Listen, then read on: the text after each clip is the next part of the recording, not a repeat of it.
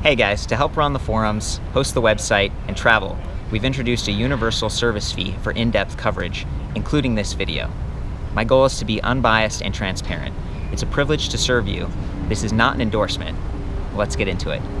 So we're downtown Long Beach, California. We got the new Multicharger here, and I picked this spot because it's got these beautiful orange flowers. And maybe I wore this shirt because it's orange. This bike just really called out to me when we saw it at Bike recently. These are actually some of the bikes from the show, and this is Chris Nolte of Propel Bikes hanging out with me today. Hey guys. And you brought another Charger, right? Like, what's this one back here? So this is a Charger GT Touring. Because it's got the cassette and the derailleur. Okay, cool. Because what we've got over here with the Multicharger is it's the Vario, the Enviolo powered by NuVinci continuously variable planetary transmission. You might be familiar with this. I've reviewed it on some of the other e-bikes, but you can shift at standstill and it's stepless. So there's just this nice smooth transition from different gearing ratios. This is the N380SE, so it's special edition designed for cargo applications in this case. Can handle 100 Newton meters of torque continuously or up to 120 peak. So that's neat, and it's great because in this case we got the Bosch Performance Line CX high torque motor. This is like the mountain bike motor that you see on other applications, but Riese Müller spec this pretty consistently across their line. You can opt for like a speed motor or a high torque motor, and so what we've got here is the speed motor. This bike frame, it's only in one size, it's only in this one color for now, and it's interesting because I measured from here to here. That's sort of my frame size or seat tube sizing, about 18.5 inches, which is seems a little smaller, but that actually makes it fairly approachable. It might lower this standover a little bit, and considering how much space we need for this stoker bar, this is optional, and then the suspension seat post here, this is awesome. This is the Thudbuster ST from Cane Creek. That's giving you a really comfortable ride for a hardtail bike. 70 millimeters of travel up here on the SR Suntour air fork. We do have compression and lockout, as well as rebound down at the bottom. Nice stuff. Like they use a lot of similar parts across their line. It's all pretty high end, and in the case of the Suntour fork, we've got these reflectors added, and they've taken away like the stickers and the colors and stuff. So it's just really solid, consistent lines here. Beautiful colors with these orange racks. 11 pounds on the front with this like wooden board platform.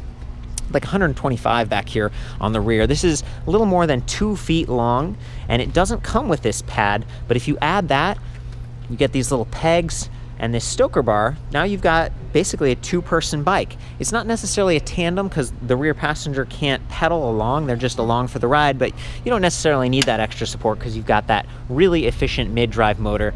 Love how the weight is positioned on this. You might not have even noticed initially just from the pictures. It seems like, okay, there's the battery, there's the motor, but this is actually the optional secondary battery. The primary battery is built right into that down tube. Really awesome. That's the power tube from Bosch, roughly 500 watt hours, another 500 on the power pack. So you're talking about a kilowatt hour of battery capacity, which means you can go a little farther or you can carry a little bit more weight. So I think that's just a really great application of energy. If we come back here to the new Charger, or what is now just kind of the standard Charger, it's the same thing. It's got the power tube, the power pack as an option.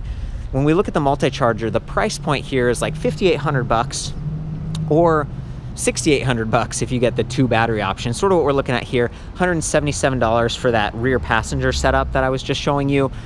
The price on this is definitely at the higher end, but Riese Müller is a premium brand. You know, they have really high quality, very sturdy frames. They use the best equipment, and you can see that with like the Magura MT4 hydraulic disc brakes.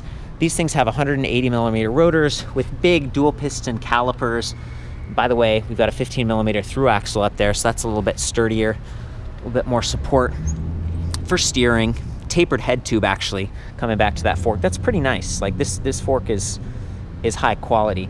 But in the back, another 180 millimeter rotor. So you're getting a little bit more of a mechanical advantage. And then the tires in this case, or the wheel size, is 26, and the tires are 26 by 2.15. So as compared to 27.5 by 2.4, these are a little bit wider, a little bit taller. Maybe, you know, lowering your attack angle might smooth out some bumps and things, but it raises the whole bike up a little bit. Whereas with 26-inch wheels, the shorter spokes, they're a little bit sturdier, and it makes this rack or seat easier to mount, so you don't have to step as high.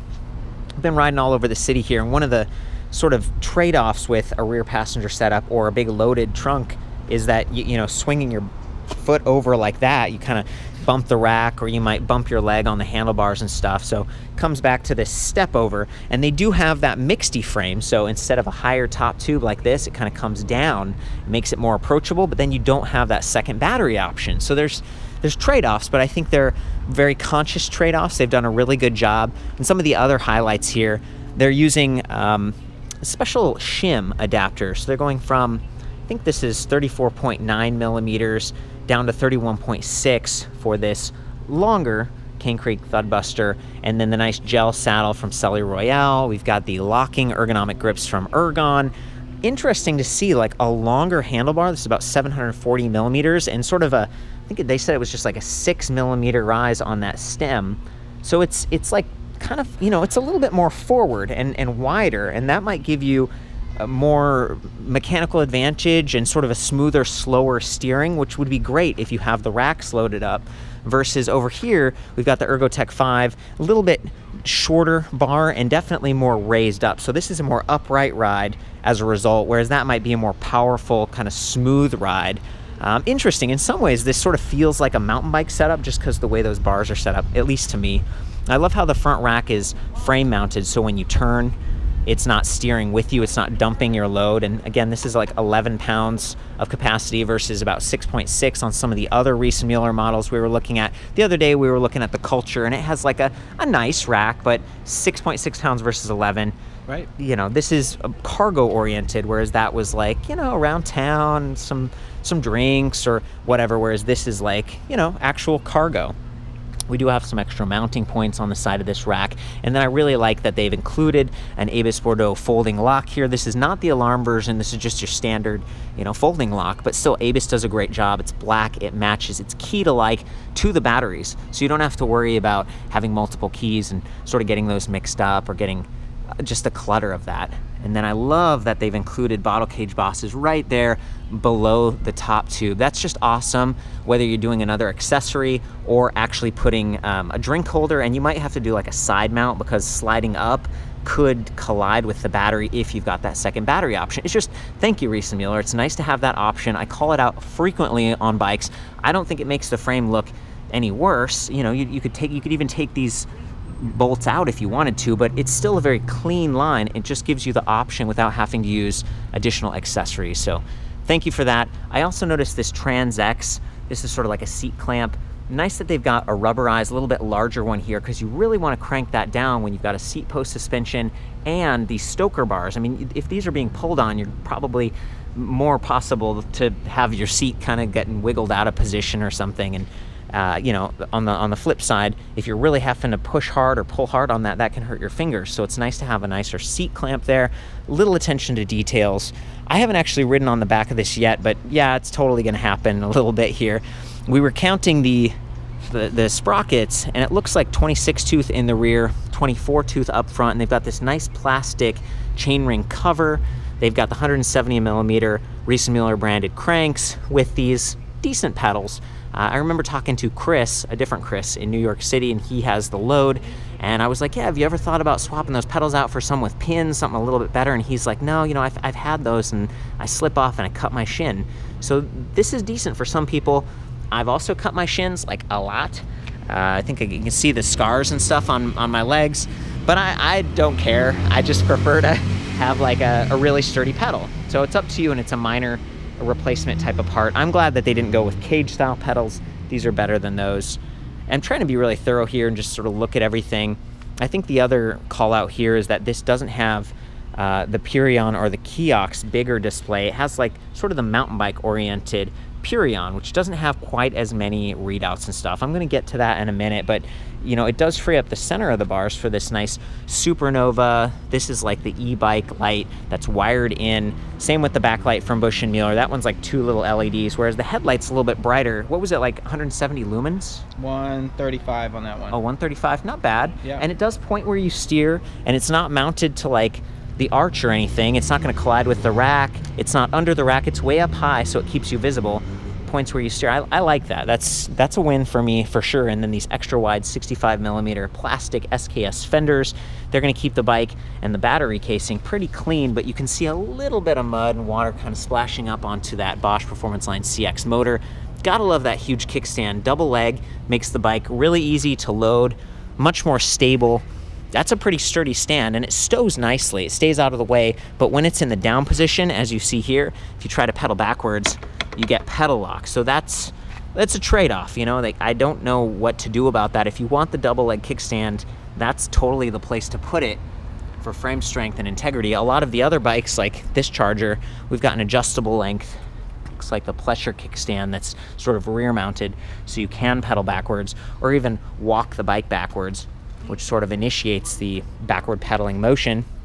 I like that these rims have reinforcement eyelets and stuff. That's not the case when we come over here to the Multicharger. And this one, it doesn't have the plastic cover, it's just got the little alloy Miranda, kind of a bash guard or chain ring guard. In both cases, it's gonna keep the belt or chain from coming off track. I don't have the chain version of this. What are the other versions of this bike, Chris? What are the options for Multicharger? Yeah, so this is the Vario, which comes with the Enviolo and the belt drive. This is the CX version, so it's just the Multicharger Vario. Now there's also the Multicharger Vario HS or high speed, which comes with the speed motor. Yeah. And then you have some options. You can get the GX Touring. So GX is kind of the grand crossover, which is generally you'll find mountain bike style tires on it. And so they have the GX Touring, which is mountain bike tires, and the derailleur, and then the GX Touring HS, high speed, which would be the high speed version. Neat. And then they have a Touring Light, which is not the GX, so it'll come with, you know, these standard type tires with the derailleur as well. Okay, so that's like the most affordable is like the light version. Right. No continuously variable transmission or any of that. And again, we were just looking at this, really going into detail the other day. It's like 5.5 pounds for that versus maybe 1.5 pounds for a derailleur and cassette. These really, they don't have like a set service interval, so you don't open them up and drain them or do any cleaning. They just work, hopefully forever. Dare I say forever. And then you'll notice there's no derailleur here. There's no chain tensioner or belt tensioner or anything. It's all done with these two wires. That's sort of what changes the gears or the gearing ratio inside. 380 degree is decent. It's imagine like a 10 to 38 tooth cassette. And Bosch does have shift detection with their motors. So this is the Performance Line CX. It's measuring rear wheel speed, that little sensor right there and the magnet. It's measuring pedal cadence and pedal torque over 1,000 times per second, and it's listening for changes in pressure relating to shifting, in addition to sort of your pedal cadence. So it's really smooth, super responsive, one of the better motors in my opinion, but it does weigh a little bit more. This is 8.8 pounds, and Riese Müller is using kind of the bubble casing. It's not really up, sort of like integrated into the frame as much, but that gives you room for the dual battery and the power tube. So I think that's fine. The casing does a pretty good job of protecting it. All around, pretty good stuff. And then we have the Gates carbon drive. This is the CDX center track belt that really works well. Very quiet, probably twice as long between changes as like what you would get from a chain, depending on the application. It's interesting to see this too. Like you'll notice there's the horizontal like sliding dropout system, and that helps to create the belt tension. That's really what's going on there. And then here's the rear light, like another close-up on this. So even with a passenger or some extra panniers or bags loaded up, the light would hopefully still be visible. I definitely appreciate that. And reflective sidewall stripes on the tires too, because this is an all-black frame. So when you think about visibility, it's really nice to have those extra, you know, especially if you were like using this to go on longer rides, doing a touring or something like that. Maybe you could even take along another power pack in the bag, some sort of like gear bag or something like that. The interface is backwards compatible with the PowerPack 400 battery, which is kind of nice. I really like how accessible the power pack is. It's got that little handle built in. These both have like little LED indicators built into them. The thing is, I think you have to kind of spec it like this when you buy the bike. You can't necessarily add the power pack on later, right? It's ideally you'd... That's right, yeah. So if you want the hardware to mount the power pack, you need to order it with the power pack. Yeah, there's makes sense. Yeah. Which brings us to a couple of our considerations.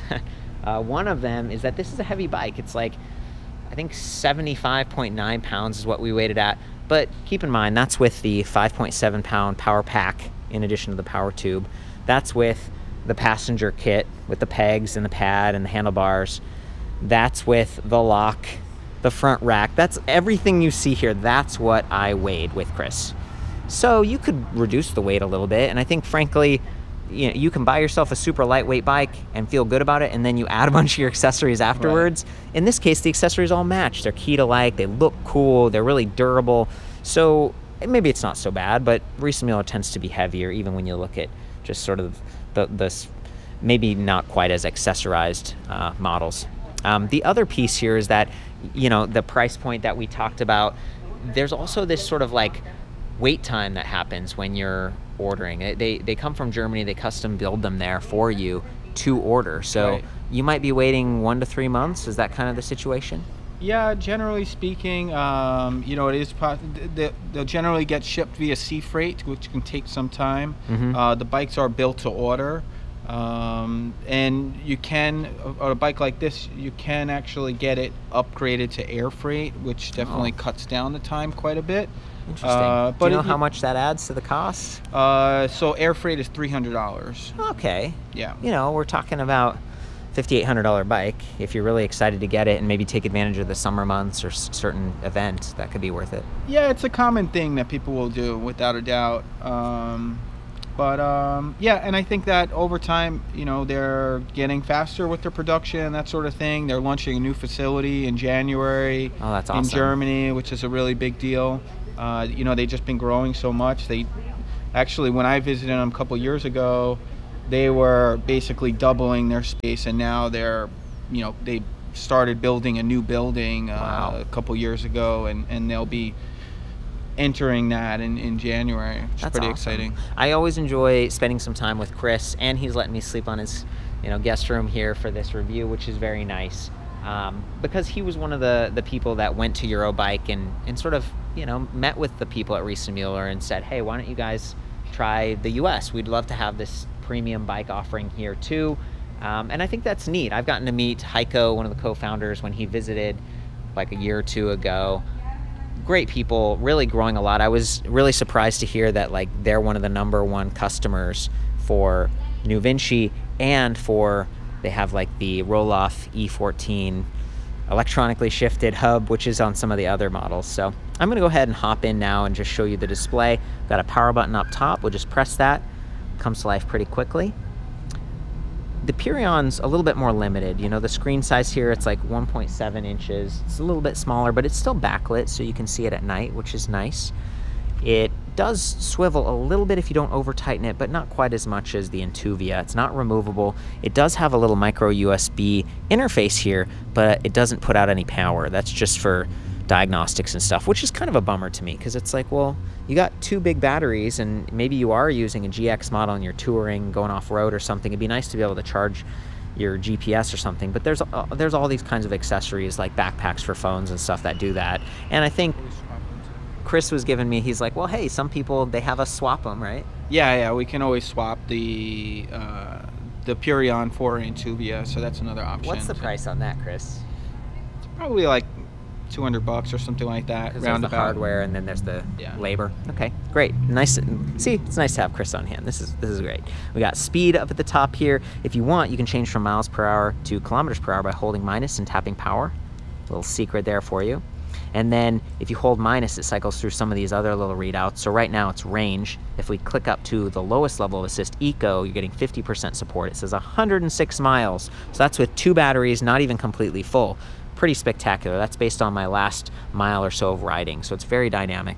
If I click up to turbo mode, it drops all the way down to 52 miles. So back at the side, I estimate the range at between like 25 and like 140 miles. It's very dependent on if you get 2 batteries, how much you weigh, are the tire pressure full, a lot of hills, wind even. So neat to see that this is going to be custom and give you personalized feedback. If I arrow down just, well, minus, down to EMTB mode. That's a special mode here that's measuring all the same signals as before, but it's relying a little bit more on pedal torque. So you don't necessarily have to click the buttons anymore. It's just like, are you pedaling harder? Oh, I'm going to help more. So it's 120 up to 300% output, a really big range versus these steps. So that's cool. That's one of the features that Bosch put out over the past year or two. And then down at the bottom, we have a light infographic. You can turn the lights on and off by holding the plus button, unless you have the HS speed versions, in which case that doesn't work. They're always enabled. I think Chris and other shops might be able to get in there and make some adjustments if you really want to turn the lights off. Now that they're on, I want to give you a little kind of look. Pretty bright, you know? This light is super durable. It's got like an alloy casing, but it doesn't have side like vents. It doesn't really like shine out any direction except forward, which is something that I like with some of the newer lights. I'd love to see Supernova do that. And then we just got 2 LEDs and a big reflective surface on that rear light.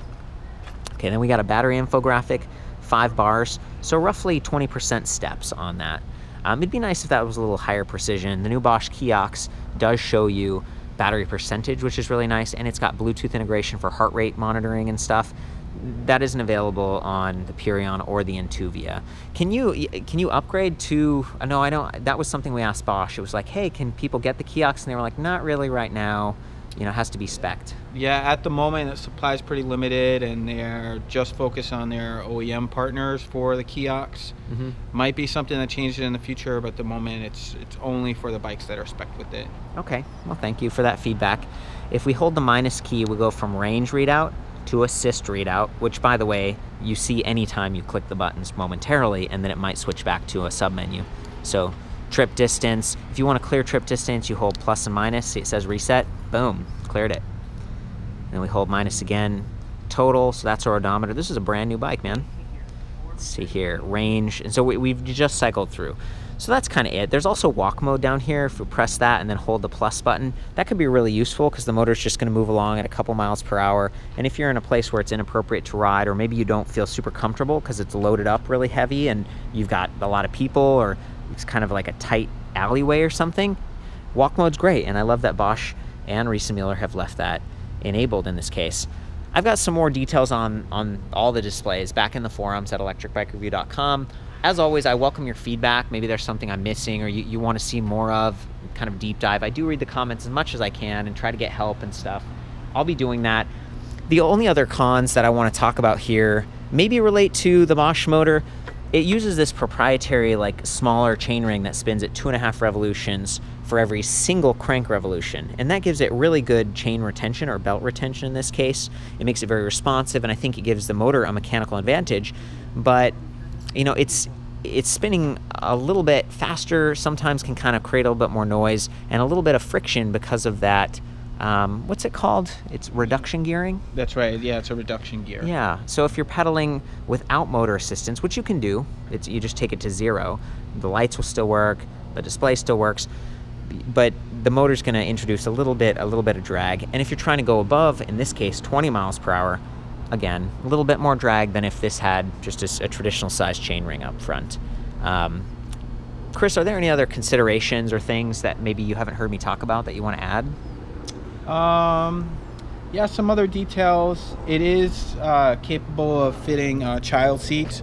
You know, right now it has the passenger pad on, which is strapped on here, but you can do actually up to 2 child seats. 2 child seats is a little bit tight, but it's definitely possible. I want to look at the undercarriage here for a second, because, yeah, so you can see these, like, big openings there. So we're talking about, like, the Yep Maxi type of seats? Yeah, Yep or something similar. Now Yep is owned by Thule, so Thule has kind of their own version, and we'll see what ends up happening long term with that brand. But there's some different types of mounts that will work on this. Okay. You know, so that's an option, which is really nice.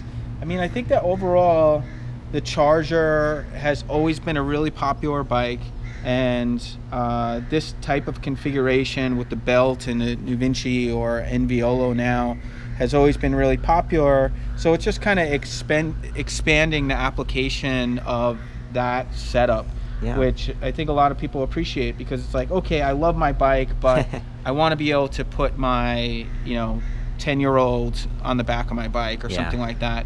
And you know, actually somebody had commented recently, like, why would an 8-year-old be on the back of a bike or whatever? Why don't they just ride their own bike? But the reality is, in urban environments and that sort of thing, you want to keep your child with you. That's a be great safe, point. and it's a really big deal. Yeah. And you know, and it becomes really a car replacement. Those scenarios where you might otherwise take a car, you could take a bike. And Yeah. you know, I mean, I'm excited to, you know, take my wife out on date night and that sort of thing. And just, you know, and the crazy thing is, it's not any longer than the standard bike. That's a great point. We measured it. This is like 74 inches long. Okay, and I also measured width and standover height, minimum saddle height. I was thinking like, okay, most bikes are like 72 inches long. Right. So this is a couple inches longer, and I thought, oh, it must be a longer frame because this is a midtail. It's kind of a new term for me. Thank you for teaching me that. And then we came over here and I was like, I bet this one's going to be a little shorter. But no, it's actually the same. And this one has, the 27.5 inch wheels. So slightly like wider diameter. And they're both roughly the same length. That's cool. I mean, so Riese Müller, they've always had, you know, slightly longer wheelbases. They make, you know, really beefy frames, something that attributes to the weight quite often. But it's just a really tough bike. And you know, they're able to kind of utilize that space which was already there and just kind of, you know, shrink the wheels down a little bit and make that, you know, more accessible for other purposes. So guys, I just wanted to kind of show you how this battery comes out, because Riese Müller has a couple of these like dual battery options. Some of them it actually opens from the top, like the homage. Right. On their, like many of their low step bikes, it opens that way. In this case, they've got it from the bottom. So Chris is on that side. He was just going to use the key to sort of open this. So this is an ABIS Plus key, same key for this battery and this, and you have this kind of cover for the battery. So we'll turn the key, and the battery just pops out. It doesn't fully come out, so it's kind of a safety lock. But if you want to actually remove the battery, you're just going to kind of push this down here, let it drop out. At that point, you actually can fully remove the battery. Wow. And then you have this is great. And they've got like a nice carrying strap too, so that's right. Not every company has that. That's going to help you reduce drops, you know, just get a handle on this thing. It's got the little battery infographic, charging port. Bosch gives you a 4-amp charger for these batteries, so it's a little bit faster, and you can charge them together, sort of in tandem. So you plug into one port on the bike, and it sort of charges them in series, and then when you're riding, it drains them parallel, so one pack isn't getting drained all the time. It's like they both drain kind of evenly. I think that's neat. A little bit heavier on the power tube, about 6.3 pounds versus 5.7 on the power pack. Really interesting, at least for me, to see how Riese Müller has mixed the two on some of their bikes. But then they have the supercharger, which has like 2 integrated batteries. The second battery is just in the top tube. So very cool, very neat, and integrated cables. I mean, there's, as you've probably seen on some of the other reviews recently, I talk forever about these bikes because they've kind of got everything, right? And I want to do them justice, especially at the higher price points. So yeah, there's a lot of complexity, lots to talk about. And there's a lot of, you know, thought that goes into them. I think that that's the thing that, you know, sometimes it's not so easy to understand, like the difference of the bike or the difference in price between different bikes and that sort of thing. But when you look a little bit deeper and you look at the parts, you look at like what's actually involved in the engineering and everything else, then you know, you start to get a little bit of a different perspective on things. Yeah, we're trying our best, or, you know, I can speak for myself here. I'm trying not to just point and tell you what the components are and leave it at that. I want to explain what it means too, like what they do to improve the ride or give you like the strength or the ease of use. So that's great, man. There's the folding lock. We're gonna lock up this bike and then maybe take a little ride together. I want to do the passenger seat thing like I promised, and just show you some other ride tests here. In fact, while he's doing that, I'm just gonna roll the bike forward. There we go. Chris, I'll be right back. Okay. So we've already powered it up. I'm gonna take it to, I like EMTB mode because it's so responsive.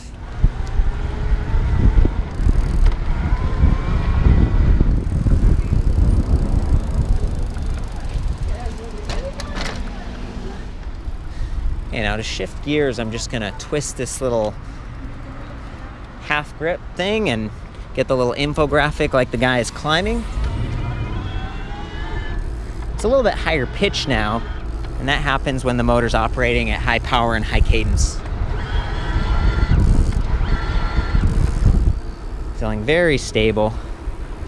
Downshift a little bit. I like that the Bosch Performance Line motors offer up to 120 RPM. So the pedal cadence can be really fast and the motor's not going to drop out on you. So, you know, if you see yourself coming up to a hill and you're like, okay, downshift, you spin a little bit faster, but it works out pretty well in the end. It doesn't fade away on you.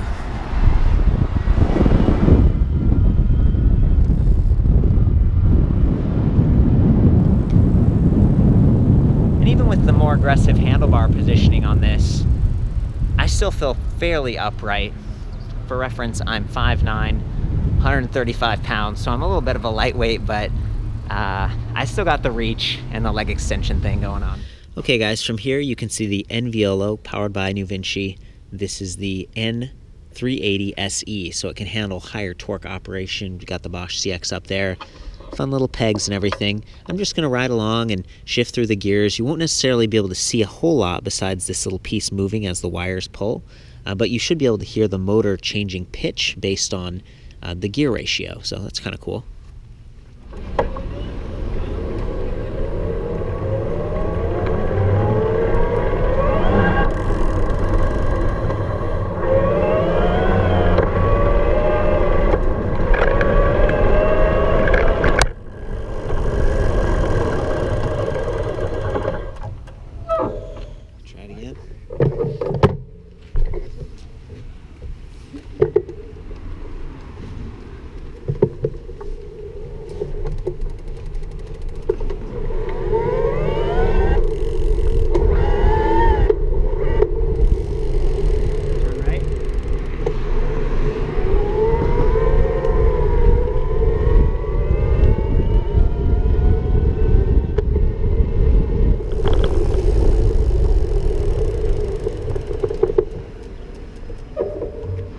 Trying to put you far enough out that you can see the suspension a little bit, and then just notice when I turn and steer, the rack doesn't actually move, so it's a little bit more sturdy, up to 11 pounds on that.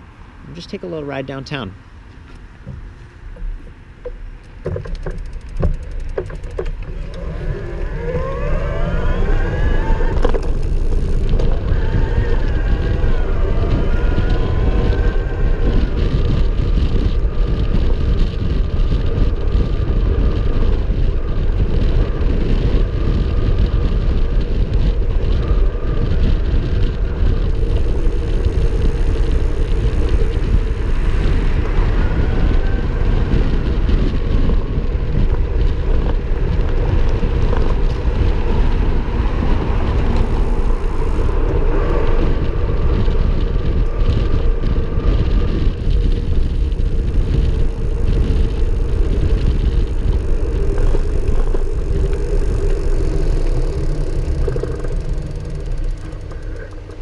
Nice to be able to shift back down at standstill, just get started again without hassle, especially if that rear rack was loaded up with a bunch of gear. I mean, it can support like 125 pounds. It's pretty sturdy.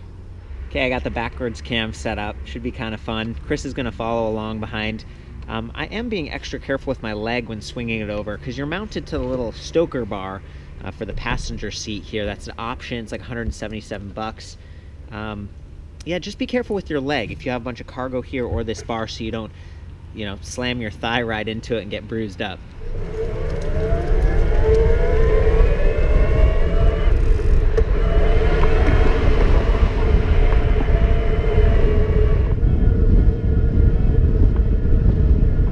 I'm gonna ride on the back, you guys, and just try to explain how it feels.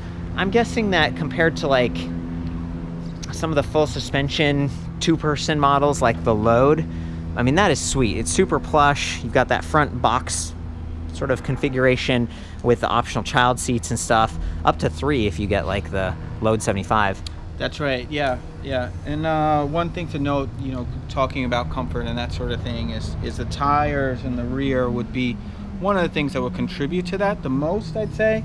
At the moment, I have them pumped up to 50 psi, which definitely is kind of on the higher range. I did that partly because if I was going to go on the back, because I'm 190 pounds, technically it's rated for 125. Yeah. You're even I'm a little bit, a little bit above it, but I'm That's sure why I got the helmet on this time. Yeah. You know how the Germans do; they kind of overbuild things a little bit, but yeah, I would definitely recommend, you know, kind of staying within those weight room. The parameters. Just what I'm trying to get at here, you guys, is Chris has a suspension seat post. He has a suspension fork. That's going to benefit both of us. The longer wheelbase might help both of us a little bit, but this is going to be a little bit less comfortable than if it had rear suspension. I don't know of any like setups like this sort of like second passenger that have a rear suspension. It's just too hard to do structurally. So I don't know if that's necessary even to say, but the pad should give me some relief. Got these little things. Okay, got the pegs are all out. Look at that. Sweet.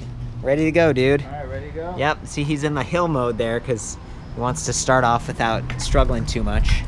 Good.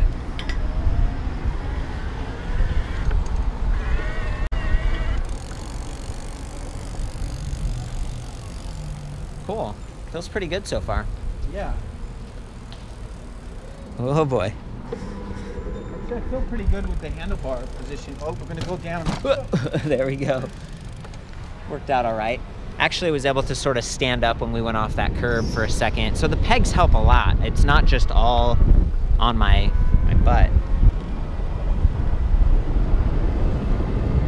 Yeah, Chris is talking about kind of leaning or being conscious as a passenger. Kind of have to correct whatever the passenger does. Yeah, can you feel that? Yeah. Shaking him around a little bit.